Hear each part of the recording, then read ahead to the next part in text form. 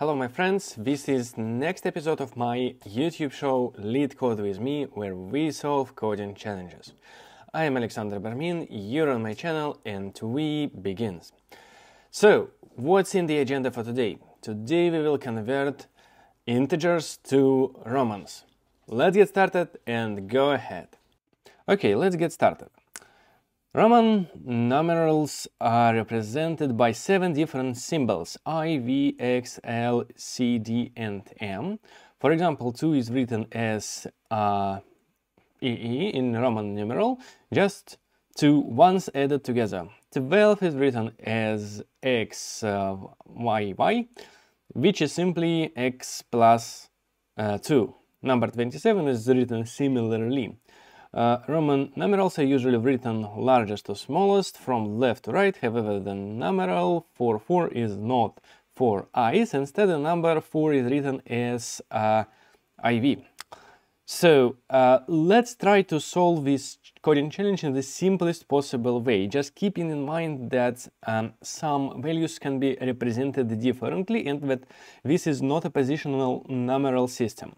So let's start with writing an array of values. For example, for from numbers from 1 to 9, it can be something like 1, 2, 3, 4, 5, 6, 7, 8, and 9. Okay, for dozens, it's quite similar, and this will be the simplest solution, I think, without any math and logic or anything. So this is 50, 60, 70, 80, 90, next hundreds,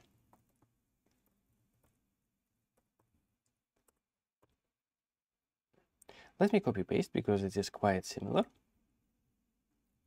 I don't really like copy paste, but tick, tick, tick, tick, tick, tick, tick, ta ta ta, ta ta ta, tak, and thousands.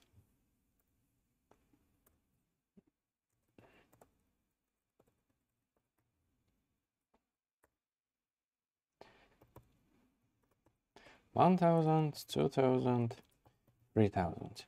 Okay, so right now I have 1, 2, 3, 4 arrays for numbers from 1 to 9, for dozens, for hundreds, and for thousands.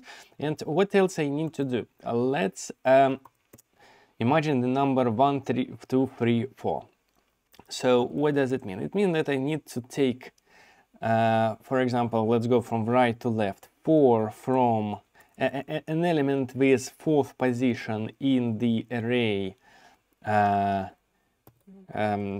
the first array, 3 in element with in 3rd position from the 2nd array, and element with 4th position from the 3rd array, and element with the 1st position in the M array. Okay, how can we extract this from this number 1, 2, 3, 4, 5? Okay, so in order to get the last one number, what we need to do, we need to take this number num and take a rest from division by 10. Okay, what do we need to do in order to extract dozens from that? We need to divide it by 100, and next divide it by 10 again. So in this case, we're taking, let's say, rest of division by 100. So in this case, if we divide it by 100, it will be rest of division, it will be 34. And next divided by 10, it means that I'm taking only the most left character. So roughly speaking, it's 34 divided by 10, and we convert 3 and 4 to integer, it will be just 3. Okay, so what I need to do in order to get number of hundreds, really similar. I need to take a rest of division by 1000 and next divide it by 100. So in my case it will be 1, 2, 3, 4, 5. My number 1234 divided by 1000. So rest of division will be 2, 3, 4, and next I need to divide it by 100 and it will be 2. And here what I need to do, quite similar, I need to divide it by 1000, so divide by 1000, it will be 1. And the result of my computation, result of this challenge, result of the computation will be quite simple, plus C array num divide by 1000 and next by 100 plus x, it will be num divide by, oops, I think I put it wrong here, it will be x and next c and cx, yeah. Divide by take a rest, divide by 10 and plus e num, voila.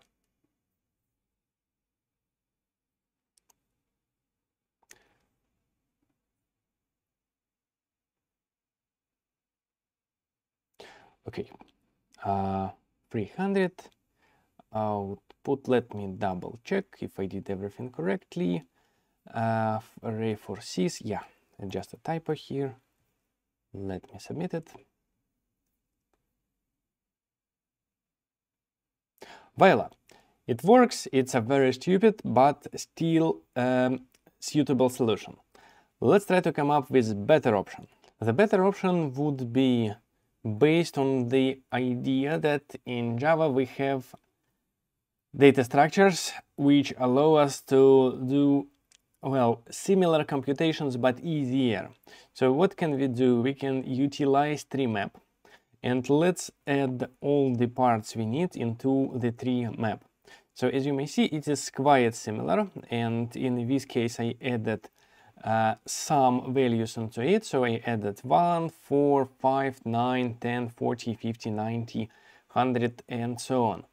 And well, the next option is based on the idea that actually flat map has a quite useful function which is called floor key. The floor key function allows us to get the highest key which is closest to the given number. So for example, if I have a key 4 and I need to get a value, let's say I need to get a value 5, or maybe I have all these keys and I need to get value 5, it will return me 5. In case if I need to get value 4, it will return me 4.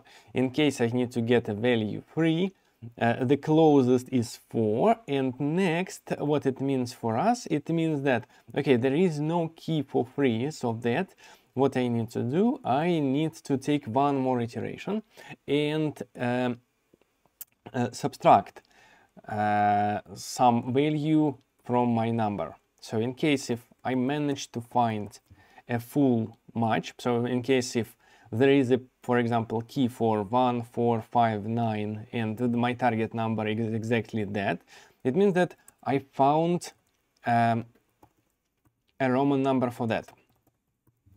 If not, what I need to do, I need to recursively call this function for lowered value. So for example, if I need to find 3, there is no 3 in my map, what will I do in this case? Okay, I will take a key which is available for me, which is closest key. So for 3 it will be let's say the closest lowest key, it will be 1, and next I decrease my number by 1 and try to find another Roman number which corresponds to my integer. So just iteratively subtracting values.